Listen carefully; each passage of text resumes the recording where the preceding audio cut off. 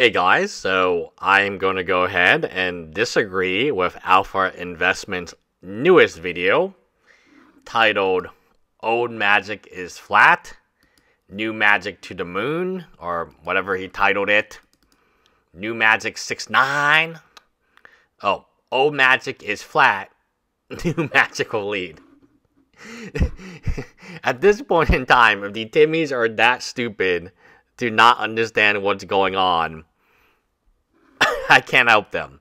But I will buy your collection for 50% more than Alpha Investment offers you. I know he offers very, very low on reserve. He offers very low on everything. Some of the stuff he doesn't even offer on, like Meta Zoo. Even the cards that you bought from him, ask him what he would take them back at. Many times he won't buy them. So back to my initial analysis of this situation. Yeah, reserve list has been going up and up and up.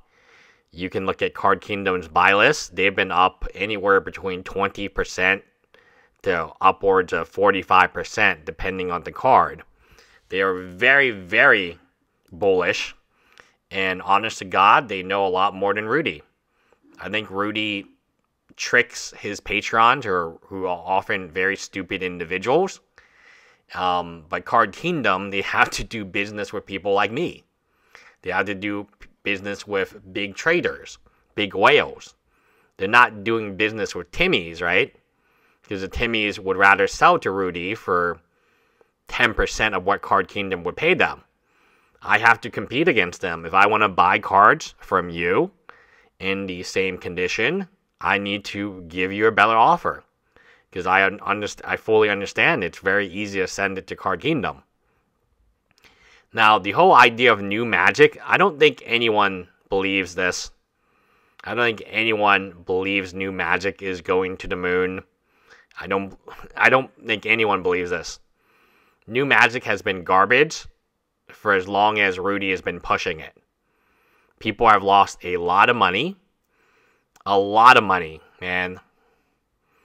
And this type of advice is very dangerous.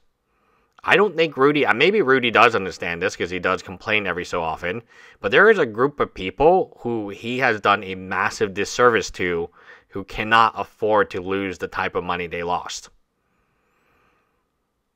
They simply cannot afford to lose $8,200 on Meta Zoo. That's a lot of money to this group of individuals. And they email me, and there's nothing I can do for them. I just say, hey, just sell it to Rudy and see what, I have no interest in it. Look, new magic is overprinted. It's reprints. It's all it is reprints. Ravnica Remastered had zero creativity. Maybe some anime artwork, right? But a lot of artwork was his own artwork they copied. Right? Even the artistic value is questionable, in my opinion, as a artist myself. Just reprint, add a new frame. Guys, you do realize how easy it is to make a frame on Adobe, right? Like, new magic has no appeal because new magic will always be replaced by better magic. If you think Ravnica Remastered, Dominaria Remastered, wait until we get Ravnica Remastered, double mastered. Double remastered. Right? I mean, it's not like that's happened. Oh, wait, it has happened. Like, everything will be reprinted. That's why I don't invest or even suggest buying new magic. It's garbage because then they'll have, like, some random... You know what I'm talking about, right? Like, these secret layers and so on. They're just so random. And I get it's not for everybody, but my God. There's like 20 versions of... No, I'm serious. Like, go on Shockland and see how many versions of Hollow Fountain there are. Actually, I don't know. I'm going to type in Hollow Fountain. It's so bad, guys. Okay, Hollow Fountain, there is Return to Ravnica, Ravnica Remastered, Ravnica Remastered Retro Frame, Secret Lair Drop series, Ravnica Allegiance, Promo pack, Throne of Eldraine hand Shocklands? What? Hollow Fountain Borderless from Ravnica Remastered. Dissension, which is the original printing. Hollow Fountain Borderless from Uninfinity. Zendikar Expedition, Hollowed Fountain. Uninfinity, Hollowed Fountain Borderless Galaxy Foil. And Ravnica Remastered, Hollow Fountain Retro Frame Serial Number. Then there's the Secret Lair Super Drop, Culture Shock Esper Non-Foil Edition. And then there's Bant. So I'm assuming they also have these Hollow Fountains in them. So on TCG Player, I see 4, 4, 4, 2. I see 14 reprints of a Shockland. Guys, that's not a good sign. 14 reprints so far. In the next 5 years, there'll be another 14 reprints. I promise you this. There are just too many. They're not valuable. Nothing in Modern Magic is valuable anymore because it will be reprinted in some secret lair or some... Ravnica... I really have a problem with Ravnica Remastered. I have a big problem with this type of set because no creativity, no new cards, some anime artwork thrown in, right? And it's like so weird. If you keep buying this shit and this garbage, they will keep producing this garbage. Do you not understand?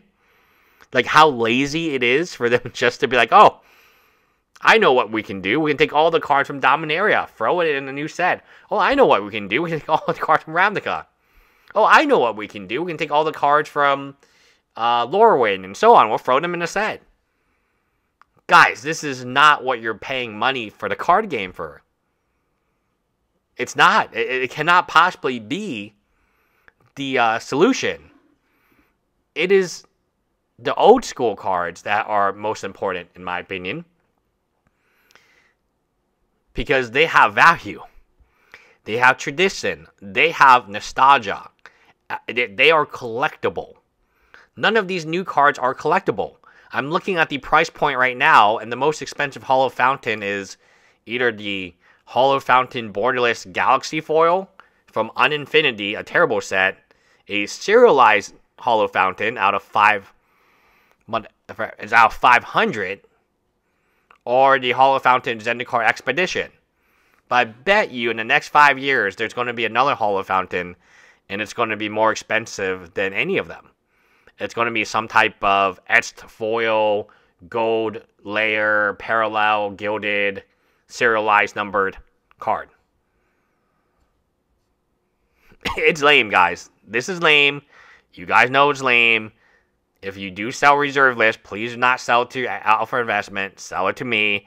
I will pay you much higher. 50% higher.